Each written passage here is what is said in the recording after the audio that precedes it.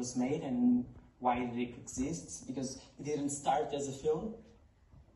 This was an invitation from a dance and theater company called Dançando com a Diferença, that I can translate to dancing with the difference.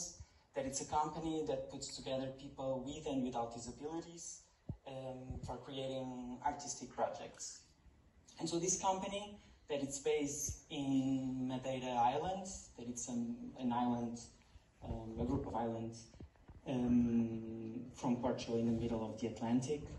They invite another theater company called Teatro Praga, Play Theater, to do a stage piece, because it's what they normally do. This professional dance company, they normally do stage pieces. But this happened during COVID, and suddenly they understood that it was going to be impossible to do a stage piece.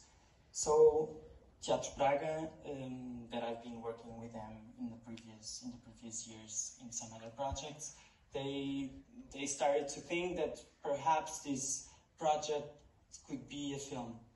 And so they decided to invite me, and together we started to think what could be this project, and in the end it was a film, and it's the film that you are about to see. So in 85 minutes I'm here again to talk a little bit